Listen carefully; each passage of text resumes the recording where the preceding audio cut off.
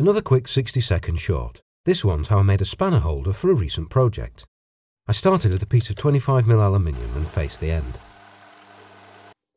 I fitted a spacer in the 3-jaw so it would run off centre, and I dimpled the end with a centre drill. Next I drilled a 1.6mm hole and followed it with an M2 tap. Using the tailstock DRO, I opened up the first 5mm of the hole to 2mm. I removed the spacer and turned the diameter to size. I swapped to the parting tool and made a partial cut. I zeroed the carriage DRO to save my position and swapped to a chamfer tool to break the edges. Then I refitted the parting tool and completed the cut. Then I made another cut to bring the part to length. After a bit of tidying up, I used an M2 button head, plain and split washer and a drop of thread lock to reattach the disc to the top. I attached it to the base and then made another one. And then I was done. Thanks for watching. I hope to see you next time.